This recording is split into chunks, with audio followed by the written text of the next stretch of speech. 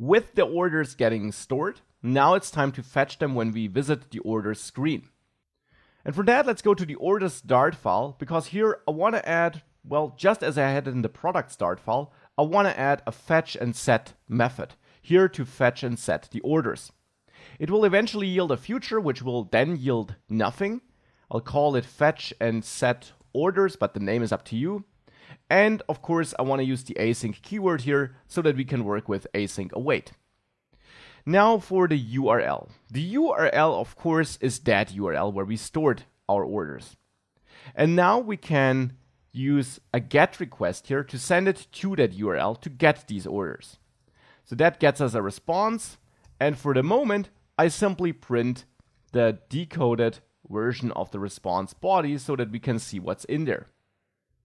And here we should wait for that to resolve, to really have the response object in there. So that's a basic setup, and we'll of course fine-tune this to really extract and store the data. Let's now fire this fetch and set orders method from inside the orders screen. Now this is a stateless widget, so we can't use init state or did change dependencies. So the first thing I'll actually have to do here is we have to convert this to a stateful widget. With a stateful widget, now we can go ahead and either use init state with that future delayed hack, if you remember, I showed it earlier, or use did change dependencies. Now I'll use the future delayed hack here because in the past I used a different approach and I want to show both. And in there we use future delayed, which is a constructor that gives us a new future, and we pass in a duration that should pass until this future automatically resolves. And here duration 0 is a special value which instantly resolves this, but the way Dart works, this still only executes after this initialization is done here, because that all happens simultaneously, but this is queued at the end, so to say. So now here we can add then, and we should add then. Don't turn this into an async function here. It's not something you should do, because by default it's not async. By default it doesn't return a future. You shouldn't turn it into a function that does. So instead use then here.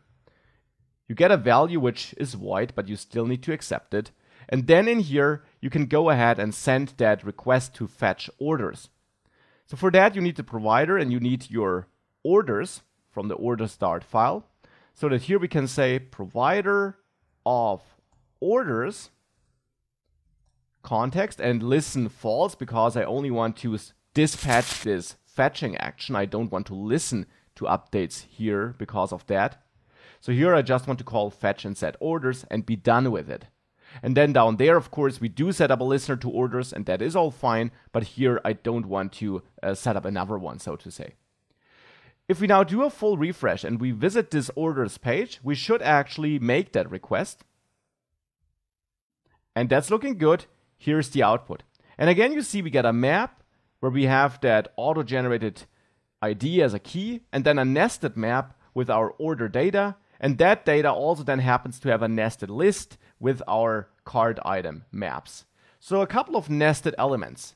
And now we'll have to extract this to then rebuild an order item that looks like this, which has a list of nested card items and all these values, so that in the end we have a list of these order items, which we can use to overwrite this list with it. So let's get started with that. Here I'll create a little helper list, which will be full of order items, which I'll name loaded orders, which initially is empty. And then I want to go through my extracted response body. So here I'll have my extracted data, and that's in the end JSON decode response body, so what we just printed. Now we should let Dart know that this will be of type map with string keys and dynamic values, just as we did it in the product start file. And with that, we can use the extracted data with for each to go through all our keys and values in that map, or we of course know that the keys are the order IDs and the values, well, that's our order data in the end. And now we add items to our loaded orders with add. And now in there, let's create an order item. And that order item will have an ID, which is our order ID we're getting here, so that key in that map. And besides that, we of course have an amount And we get that from the order data, which is a map, as we know, which will have an amount key. We can see it here. We'll also need the date time. And here we want to create a new date time. We can do that with datetime parse. And parse now takes a string, which has to have that ISO 8601 format. That's why I saved it as such a string here before we sent it to the web. Now we're retrieving such a string, and therefore here we can parse order data, and then here date time. So this key and this value, and this can now be parsed into a datetime object again. Let me restructure this. And now, of course, the products. Now for the products, we know that we have a list in here. So order data product, so for the products key, for this key, is a list. We know that. So that's a list of dynamic values in the end. So let's wrap this into parentheses, because now we can call map on this to convert it into a list of card items. As always, you need to call toList here at the end to convert it into a list. But now in the map function here, you get your items or whatever you want to name it, and here I'll return my new card items. Like this. And now every card item has an ID, but item here is in the end just a map, right? We know that it is a map, and it has an ID here. So we can use that ID, and that's still my custom dummy ID because we never save card items to the server, hence we have only these IDs. Doesn't matter too much though, because we never work with these IDs. So here I access item ID. Besides that, our card items also have a price, and we get that from item for the price key, right? Because we have that price key in there. We also, of course, have a quantity. Hence here I access item for the quantity key, so this key. And last but not least, we also have the title in there. So let's add title here and access item for the title key. So this now creates card items, to be precise, a list of card items based on the items we find here. And then we use this as a value for the products key. And this recreates in the end our loaded orders. So down here, we're done with that. And we can now set our orders here equal to the loaded orders. And then, of course, call notify listeners to make sure that our UI updates in all places. And this should be all. If we now save that, if we revisit this orders page, it should actually load our orders from the web and display them, and it does. Now, what if we have no orders? So if I delete that orders node here on Firebase, what if I now go back and I revisit this page? Still has the old orders in memory, but we now also have an error here. And the error is that for each was called on null. The problem is that I'm calling for each here on the extracted data, even though we got no extracted data because we didn't return anything from the backend, from the server, because no orders were stored there. So actually, as an improvement, you should check if extracted data is equal to null, and if it is, return here, so that this code does not run if extracted data is null. And by the way, you want to do the same for products if we have no products.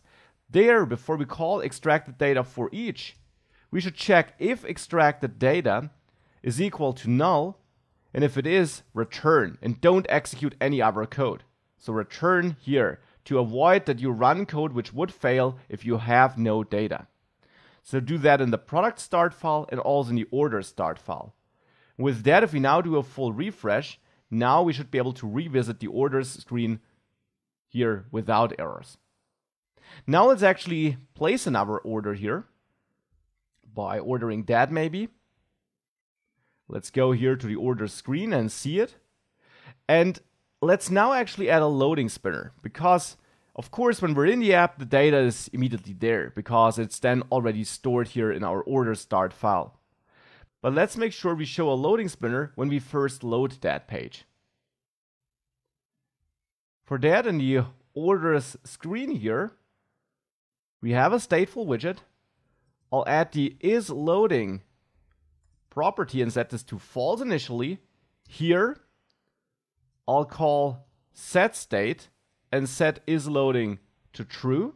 Set state to update the UI, because this will actually run after build was called. Even though it's delayed by nothing, the whole other flow of init state finishing up and build being called will have finished when this runs. So we need to run set state here to, well, do this.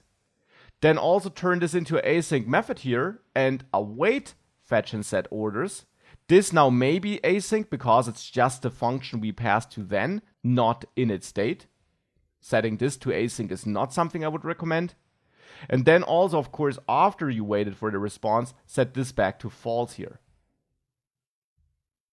So now with that, we can display a loading spinner here instead of the list by checking is loading. And if we are loading, again, I'll have that centered circular progress indicator all built into Flutter and only show the list view if we're not loading. So now if we do a full refresh, let's visit the orders page. And we see the loading spinner. If we now revisit this, it again gets loaded again, and we see the loading spinner again, therefore. So with that, we're also fetching our orders. Let's now place one other order, maybe for this here, for the book, to see whether that also works. Should have 2 orders now. And one thing you'll see now, however, is that the order is wrong. It's now ordered with the oldest order on top. Now previously we had a different order, and that can easily be fixed by going to the order start file. And here, where we set orders equal to loaded orders, you can call reversed and then toList. And this will reverse the list and simply, well, store the reversed list here. So now this is also up to date and shows the newest order first. That's just a tiny thing.